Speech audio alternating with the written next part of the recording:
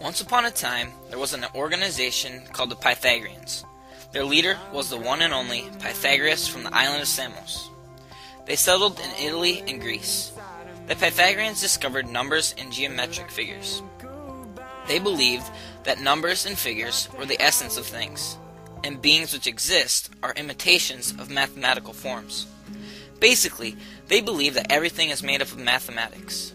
Then came the Pythagorean Theorem. Pythagoras is best known for his theorem that shows the relationship of sides of a right triangle.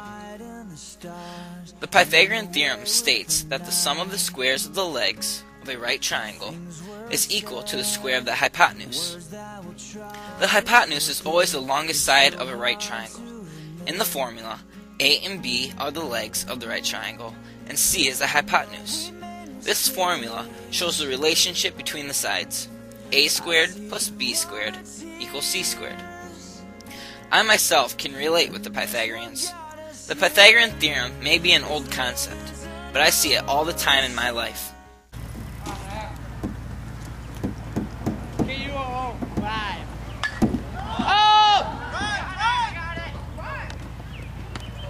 I'm a huge baseball fan. I played baseball my whole life. My dream was always to play baseball for the Minnesota Twins.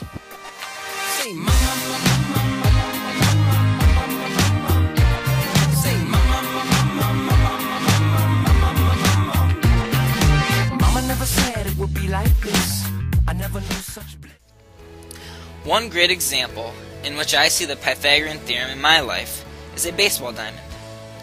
It is given in Major League Baseball that all the bases are 90 feet away from each other. They make a diamond. If I want to find out how far home plate is from second base, I can use the Pythagorean theorem to help me. Home to second is the hypotenuse, while home to first and first to second are the legs. We know the formula is A squared plus B squared equals C squared. So 90 squared plus 90 squared equals C squared. 90 squared plus 90 squared equals 16,200. So C squared equals 16,200. To find C, you need to find the square root of 16,200 feet. C ends up equaling 127.28 feet. That is the distance from home plate to second base. There are so many other examples in my life that the Pythagorean theorem could help solve. But I don't want to take any ideas away from you. So your mission is to find examples in your life which the Pythagorean theorem has a relationship with.